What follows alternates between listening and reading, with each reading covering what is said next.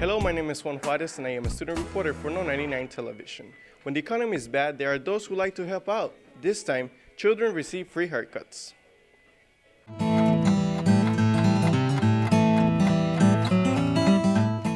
This year, our school was selected. They select 5 schools in the Rooservelt District out of the year. Again, we were allotted 40 kids. We met our 40 kid slot.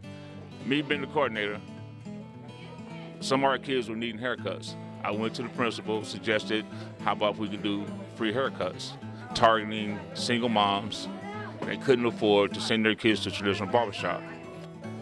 About 40 children received free haircuts today in order to help their families save the cost of a trim. The children from the Rooservelt School District were happy and grateful. They're nice, they're gentle.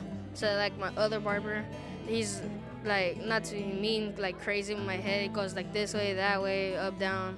She asked me if, how long do I want it, and then I just said I just want bangs and I want my hair cut to my shoulders. And then she sprayed my hair with water and then she started cutting it. Members of the Ray's Barbershop volunteered their time to give students a nice haircut. He's really into the program. He volunteered his services, said he would work with us wherever we can use him. So he's good. When I usually have a lot of hair, it's kind of hard to do in the morning before I go to school. And when I have a haircut, it's just like I just put gel in it and then I'm done.